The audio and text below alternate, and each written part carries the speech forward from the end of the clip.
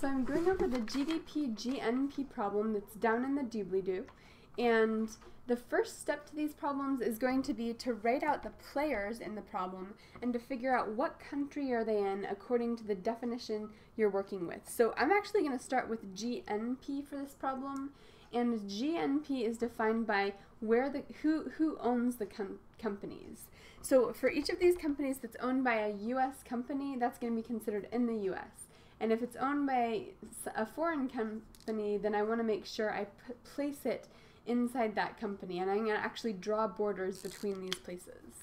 So the problem says Taylor Electric, it's a US-owned company operating in Korea. So even though it's physically in Korea, since it's owned by a US company, this is going to act like it's inside the US. So I'll go ahead and put US up here by Taylor Electric. And then Samsung is a Korean company located in Korea, so I'll put a K here for Korea. AT&T is a U.S. company on U.S. soil. Customers are, of course, in the U.S. And Barret and Company is a consulting firm owned by a Canadian operating in the U.S. So this is going to be in Canada from the perspective of GNP. So when I look at these, I can create some borders. Here I'm creating the Korean border. That's our little Korea. And here I'm creating the Canada border. So here's our Canada. Alright, now we can actually start to trace what happens as stuff is being produced by these different firms. And so let's just go through the problem. We have Taylor Electric selling to Samsung. Now we're crossing a border, so this is either going to be imports or exports. And since it's going away from the US to Korea, away means it's going to be exports. So we'll have an increase in exports of that $300 that they sell from Taylor Electric to Samsung. Increase in exports of 300. Now, anytime we have a company selling to another company, we need to think about inventories. And the big question is, do we need a decrease in inventories at Taylor Electric? And there's one thing that's going to answer that, and that is, did Taylor Electric buy any of these $300 that they're passing along from another company?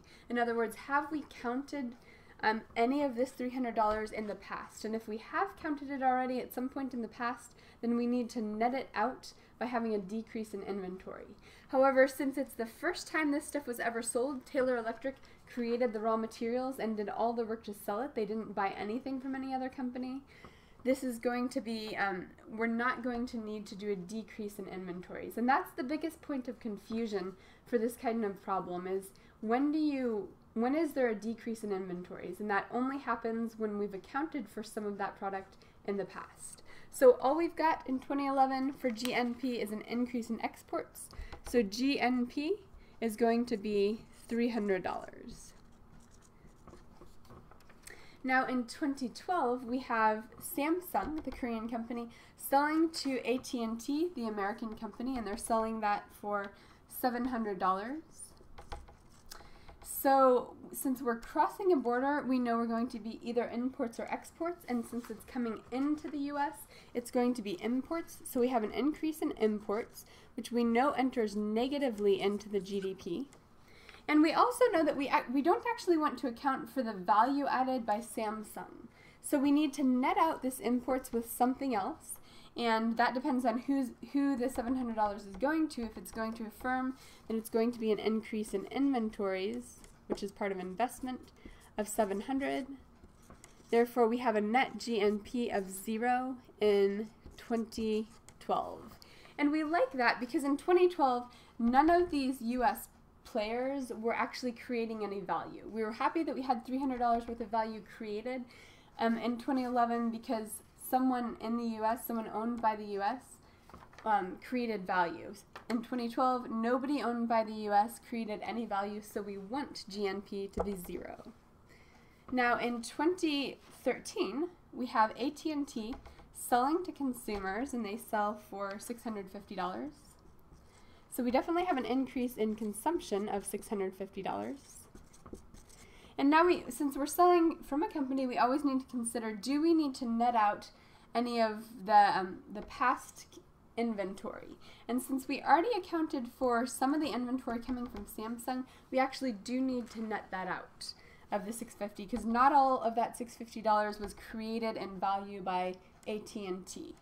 Therefore, we need to figure out how much of this $700 do we need to net out. The problem says they sell half of that to consumers. Therefore, we have a decrease in inventory of half of the $700, and that's going to be $350. Therefore, our net GNP will be $300. And that's $300 worth of value added by AT&T. And this is value added for them doing the sales, them doing the promotion. They have this extra value added between when Samsung sold them the $350 worth of phones and when they sold them to the customers. Now, in 2014, AT&T sells to Barret and Co, which is a consulting firm. So this is going to be investment.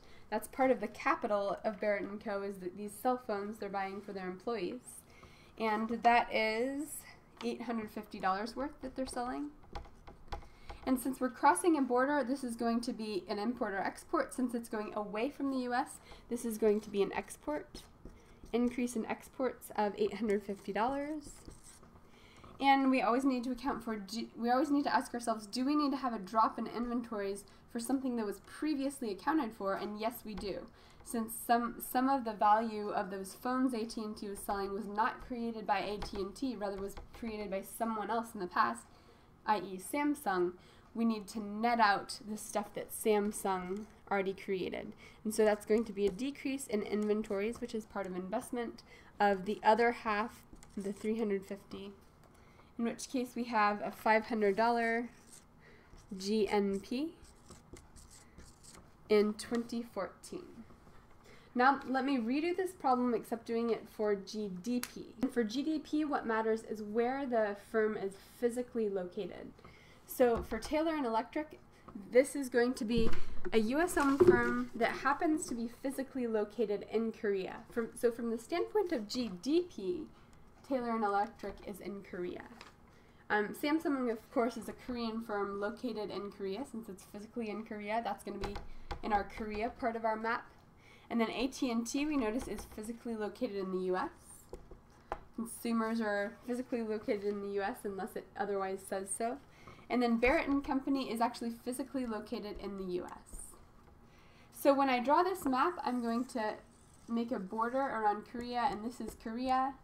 And everything else is going to be the US in this problem. And then I go through it in the exact same way as I went through the GNP problem.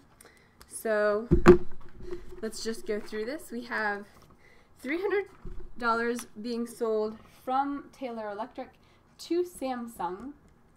What we're trying to account for is US GDP though, so we don't actually care about stuff that's being sold between companies in Korea. That's just value created in Korea, has nothing to do with the US, so this is not going to count for anything. And we have 0 components of GDP in 2011, and GDP is going to be 0 in 2011. Now we come to 2012, and here we have Samsung selling to AT&T, so we're crossing a border. So it's either exports or imports. Since it's coming into the US, it's going to be an import. So we have increase in imports of $700. And anytime we have an import, we're always going to counterbalance it either with investment, consumption, or government spending. So here we have AT&T. That's going to be a company, so that will be an increase in inventories, which is investments. We'll have an increase in investment of $700, which nets out to 0 GDP.